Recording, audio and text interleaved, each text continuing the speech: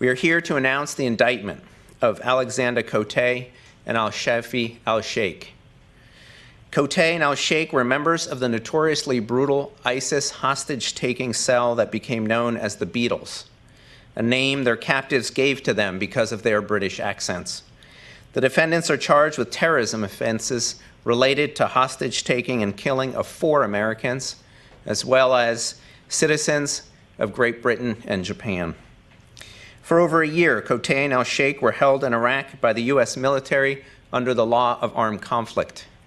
I'm pleased to confirm that they are now in FBI custody and will soon appear in federal court in the Eastern District of Virginia.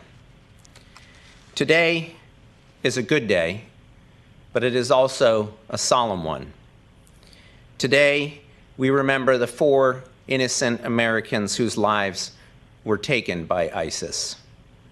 James Wright Foley, Stephen Joel Sutloff, Peter Edward Kasich, and Kayla Jean Mueller.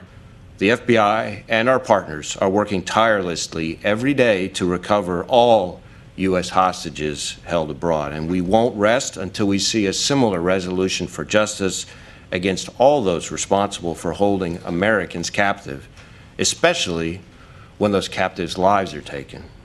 As today's announcement shows, the FBI and our partners, both here and overseas, will continue to relentlessly pursue these terrorists and anyone who chooses to support terrorist organizations like ISIS, no matter where they are and no matter how long it takes.